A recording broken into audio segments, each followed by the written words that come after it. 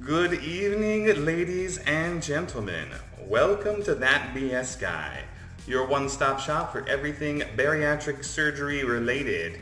And today, we are going to talk about vertical sleeve gastrectomy, all about the VSG. Pew, pew, pew, pew. Yeah, that's, I'm not going to bother doing sound effects today in editing, so have fun with that. Anyways, we have some fun things to talk about. One of the biggest questions I get, I had the duodenal switch surgery. So the big thing that a lot of people ask, and by far one of the most popular surgeries out there, is the vertical sleeve gastrectomy, VSG, or otherwise known as the gastric sleeve surgery. So it is technically one of the most innovative types of weight loss surgeries and the most popular option performed today. The gastric sleeve procedure, you take the size of the stomach and make it significantly reduced, almost creating a tube, resulting in reduced hunger and feeling full faster. So what that looks like is, I'm going to scoot this way a little bit, and you should be able to see, I can't ever do this right, right here. You should be able to see a picture right here once I put that in post-edit. And what you see right there is, I still can't do this, can't Vanna White this at all. What you can see right there is a picture of what the gastric sleeve does. So you can see that it creates a staple. They cut the main part of that stomach out of there and create a tube. And the tube width can vary, but typically what you'll see is the tube will go from, your stomach will go from the size of a deflated football down to the width of your thumb. Okay? And so it's a very, very restrictive surgery. So I'm here to talk about the benefits and why people maybe should consider this surgery over maybe like the surgery that I had, like the duodenal switch. I know I talk a lot about the DS surgery on this channel. Nothing wrong with that. I'm just saying that's what I had, so obviously I can speak to it a little bit more. But VSGers, let me tell you, I feel like I'm part of your family just a smidge, because the first part of my surgery was the VSG. It was exactly pretty much the same as what you get with that surgery. So with that being said, I want to cover some benefits and some basics. So one of the things that people ask is why do they just remove it? Why don't they just clamp it off like you do in the gastric band, things like that? So by removing a large part of the portion of the stomach, the gastric sleeve causes restriction in the stomach. So less amount of food that you can absorb into there, and therefore it naturally will decrease caloric intake, which helps stem the onset of weight loss, okay? So, and it also, that big fatty part of the stomach has a lot of hunger hormones known as ghrelin. I think it's how you say it is ghrelin. The individual, and so like basically you as a person would be less hungry throughout the day as well. So not only are you taking in less calories, but you're also not feeling as hungry, which to me, being hungry and not feeling full is a big reason why people tend to blow up in the first place. You never feel satiated. So unlike the lap band, gastric sleeve surgery is a permanent solution. So to lose weight, and it kind of changes your body's metabolic thermostat. The sleeve is considerably safer compared to the other commonly performed bariatric procedures like the gastric bypass or the DS surgery like I had. So what I'm telling you is that the lap band, which I do not recommend to anybody, but I will talk about it in a later video as well. It's a foreign object in there that just clamps down in your stomach operationally, whatever it may be, and they kind of tighten it with a little valve thing to create like a pouch, kind of like similar to the gastric bypass. But the neat thing about the VSG is that it doesn't really change anything about the way your body processes calories. So you still absorb 100% of what you eat. There's no internal rerouting of your intestines to do any kind of malabsorptive thing. So this is strictly a restrictive surgery. So the benefits of that is that, over time, your stomach naturally, just because that's just the way life works, will start to stretch out, and you can eat a little bit more normalized, and you don't have as many bathroom issues or any kind of weird stuff going on that way with your intestines. With that being said, though, there is also a lot of things to take in consideration as you go through the VSG. Things are not, you still have to let your stomach heal and what have you. So I'm going to talk a little bit about the recovery time and what have you here in just a second, but just know that out of all the surgeries this one is probably the most adjustable, and I'll talk to you a little bit about that, okay? So realistic expectations, like when should you really consider, doing the VSG surgery? So do you have a BMI over 30? Okay, so like for example, when I was looking at surgeries for me, my BMI was almost 50, and so I needed something a little bit more drastic. And with a BMI of 30 plus, a lot of heavier set people who may not be, they may classifiably morbidly obese with some morbidities, whatever it may be. Yes. That you may have that, but the thing is that you don't have to be as drastic. You can have this restrictive component surgery and still be extremely successful. I know a lot of people that have had just the sleeve surgery that have lost almost just as much weight as I have, and it's a little disconcerting, whatever. But once again, I've also seen people who have had the gastric sleeve surgery that have lost the weight and gained it right back. So there's two sides to every coin, right? So other things for qualifying, are you between the ages of 16 and 65-ish? If you're over 65, I don't know if it's really worth it at this point to really go for that. Any younger than 16, your body's not really even developed enough, your stomach's not full grown, it's probably not in a good situation. And lastly, are you mentally ready for it? Like, what are you prepared to have realistic expectations set upon you for weight loss and maintaining that after you have that? Because it's a tool. It's not an I win button. It's not a fix all. You have to be able to stand for it. You have to be able to go through with it mentally and manage your diet, because if you still eat like crap, you're still not going to lose weight. You might lose a little bit just from the lack of caloric intake, but once your stomach starts to adjust and you get back into rhythm, people find ways to eat around it. And I don't mean physiologically eating around it, but what I mean is that they find ways to still eat really crappy, and they don't lose weight, and they end up gaining that weight back. So, just keep in mind.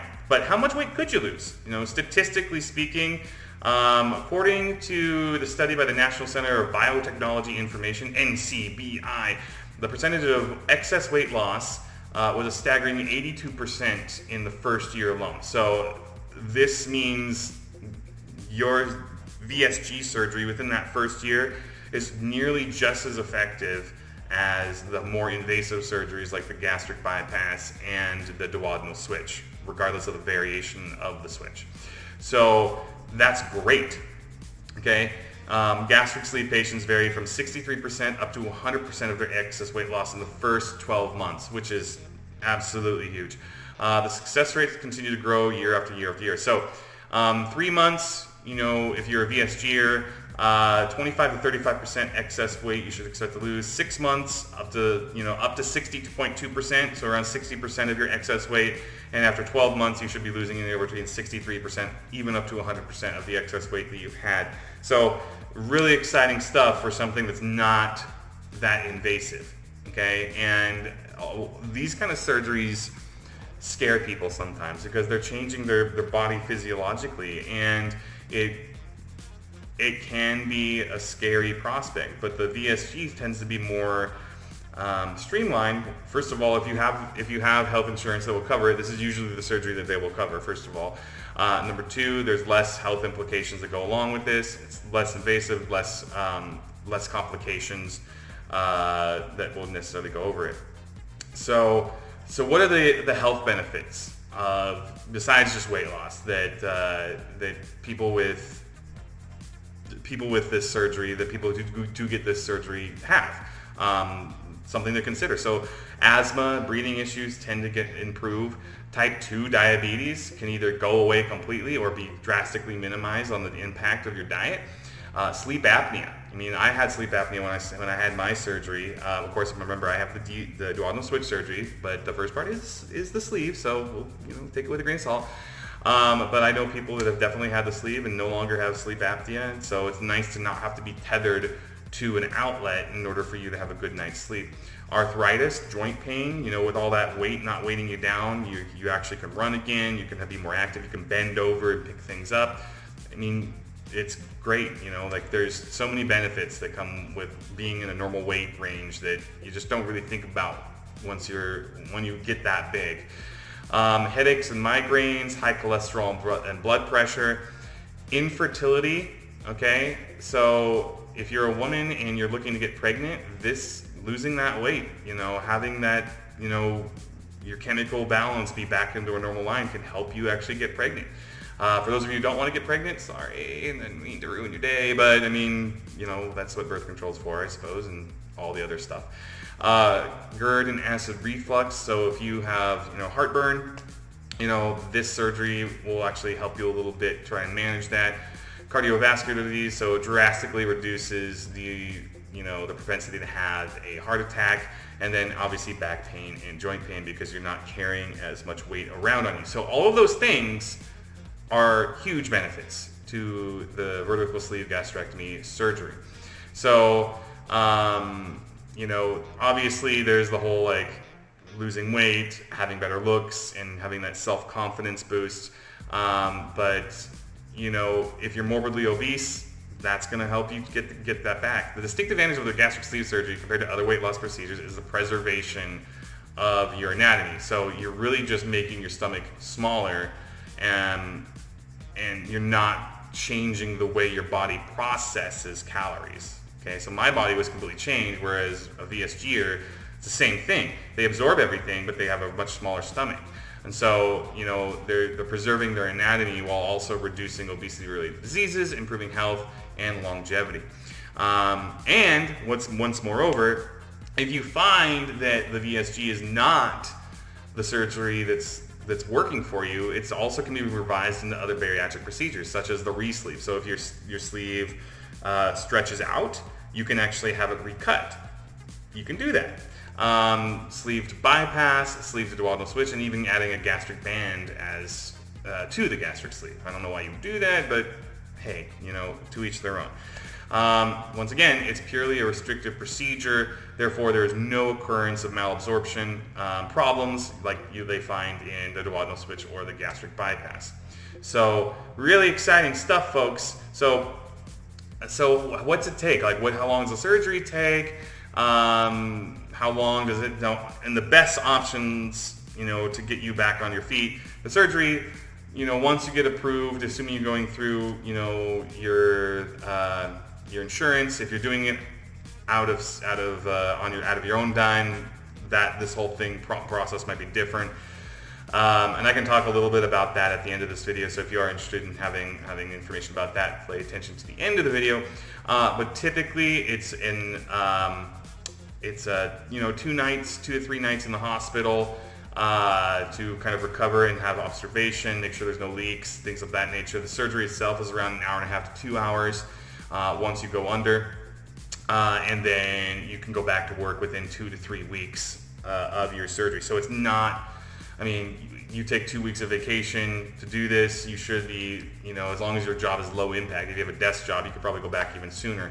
But it's pretty fast recovery time overall. So let's talk about, is it dangerous? What are the things that you should be looking out for? So I'll just say this, it's probably the safest out of all of the bariatric surgeries that there are out there. I tend to think it's even safer than the gastric band because it's not a foreign object being put into your body. But hey, can there be, every surgery can result in a death.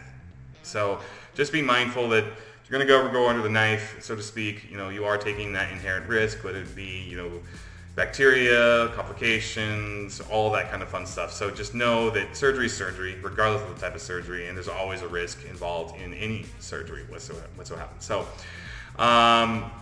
So let's talk about the side effects and complications that sometimes arise. So minor side effects: gas pain, bruising of your abdomen, nausea, inflammation, and short-term hair loss. So the hair loss comes from lack of nutrition, and that comes like as your body kind of shocks itself into not eating as much and not doing that. So there are ways to get around that. I will make another video on some of those kind of things as well. But right now, just know that those are not deal breakers. In my opinion, those are not things. Now, the severe side effects are, you can have worse in some cases, like acid reflux. Like you can actually have really, really painful acid reflux. You can get pneumonia after surgery. Just like with any surgery, you can have blood clots if you don't watch yourself, and gallstones. So for the other surgeries, like the duodenal switch surgery, they highly recommend getting your gallbladder removed in the process of it. With the sleeve, you don't necessarily have to, but sometimes because of the way your diet changes, you do end up getting gallstones, so they sometimes recommend the removal of the gallbladder at the same time, because they can use the same incisions to just remove it. Other complications: short-term bleeding and leaks. So leak rate is probably around 1-ish%. Very, very, very, very slim chance of having a leak. Stomach obstructions, stricture and abdominal abscesses, so just some stuff that happens, to your wounds, and maybe some opening, and then a long-term delayed leak, meaning that one of your sutures comes open, and you might have to go back under surgery and have them restaple it. All of these things are possibilities and have happened to people, so it is something to note that just because your surgery is successful within the first week, if you're pushing yourself too fast, too far, trying to eat things you're not supposed to eat, you can actually burst open your stomach, and you can go septic and things like that. So just be mindful that you need to follow the processes that the doctors lay out for you, because it's extremely important if you're going to go through this step. So what is the steps? What are the things that actually happen when you have the gastric sleeve surgery? So you get your surgery lying face up. They apply general anesthetic, so when they put the mask on you, they also insert a breathing tube once you start to go under. Same thing happened with the duodenal switch. When I woke up, I had a breathing tube in me, but you don't notice it. I mean, you're unconscious when that happens. So if you're scared of that, don't worry about that. The worst part's when you wake up and they have to take it out, and you really don't even know what's going on until it's there. Surgeon makes anywhere between 3 to 5 very small incisions. They're about yay big. Typically here, here, here, or here, here. Sorry, I'm going to do back. Here, here, here, here, and then they usually have a draining tubes incision somewhere along there as well. Hollow steel tubes, known as trocars, are placed through the tiny incision as a pathway. So that if they have a machine that does it, there's those little arms for the machine. Otherwise, they have like the little, almost like, have you ever seen those big sticks that you can pick up things without bending over? It's kind of like that, only it's like very, very precise. So they have those are called trocars. And so that allows them to go in through those tiny incisions to perform the operation. Your abdomen is filled with carbon dioxide, so they puff you up like a balloon, like a literal balloon, to separate the stomach wall from the small intestine. So let me be very clear, that CO2 is probably going to be the most painful thing after the surgery. That was by far the worst part of the surgery for me. So just know that to get that stuff out, you have to walk around, you have to start moving around, you have to burp, fart, whatever it may be, but you have to get that out of your system in order for you to feel better. Otherwise, you're going to have searing pain, not searing pain, but like very bad pressure pains while you have that gas still in your system. The surgeon inserts a probe equipped with a built-in specialized camera. It's called a laparoscope, along with other small pencil-like surgical instruments, so they can see on a screen what they're looking at, because obviously they can't see through your skin and they need to know what's going on. The liver is gently pushed aside with a retractor. The greater curvature is released starting from the antrum and approximately 2 inches of the pylorus. So the pylorus is the valve at the bottom of, it's kind of like a sphincter for your stomach. So they start about approximately 2 inches of the pylorus upwards, and then they start cutting meat, and they create that sleeve. The surgeon then finds and closes the hiatal hernias if present to prevent reflux disease. An endoscopic cutter stapler then joint cuts and staples the stomach shut along with the insert. I think it's a bougie inserted through the main mouth as a guide. Finish off the process there. You know, basically after they move the stuff through your mouth as a guide, 3 lines of titanium staples, like really high-end staples, close your pouch. So this thing right here, just a tube, one side of it's all just staples. Then they typically will reinforce the staple line with sutures to make sure no stomach leakage and stretching takes place. And then the surgeon leaves a drain in the abdominal cavity as a precaution for early detection of a leak. The drain is removed before release. So there's a draining tube here. That's what that is. So it's to kind of make sure that you're not going to have any big problems there. So all in all, gastric sleeve is a tried and true, big deal type of surgery.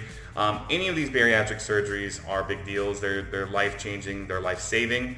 But just know that you have many different options. And so, you know, while I had the duodenal switch because my BMI was, you know, pushing 50, you know, if you have a BMI of anywhere between 30 to 40, I mean, you're probably going to be looking at this surgery more than any other one, because you don't need to go drastic in order to make yourself better. Sometimes it's just little tiny things that can help you tip the scale in order to be healthier.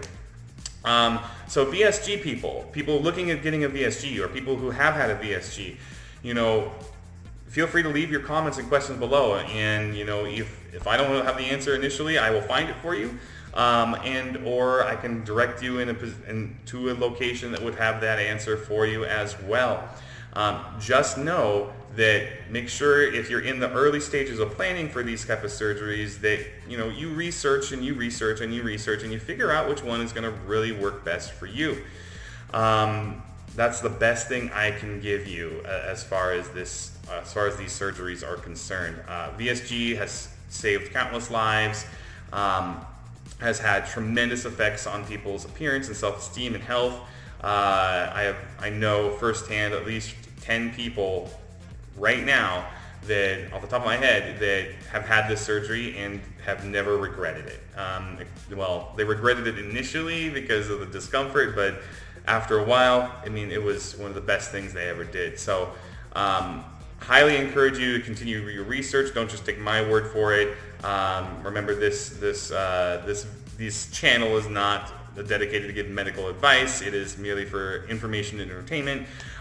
So before you seek out any diet or surgery options, please consult your physician to make sure that you are appropriate for said surgery. Now, with that being said, thank you so much for watching. If you have not already liked and subscribed, please subscribe to this channel and hit that like button with the little bell down below. That really helps me out. I think we're around 165 subscribers. On my way to 1,000. Once we get to 1,000, then I can breathe a sigh of, you know, victory, I guess you could say.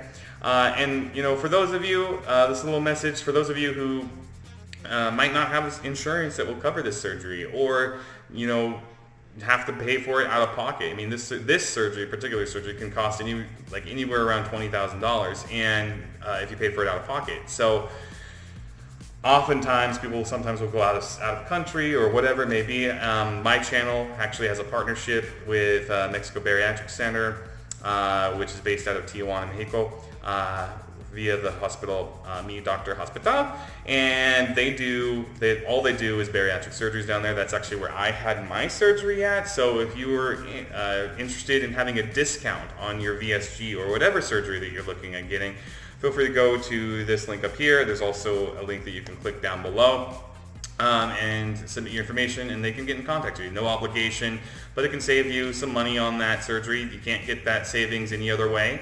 It's only through this portal, because you know, as a former patient, they are letting me give something back to you. So I'm really excited to have that partnership to give back to the community that watches my YouTube channel. So with that being said, if you have any questions, concerns, emotional outbursts, feel free to post them down below. Thank you so much for tuning in today, and great luck on your research, and I really hope that everything works out for you if you are considering the VSG. If you want to see any other information on the other surgeries, those videos are coming. I have one already on the duodenal switch, so feel free to watch that.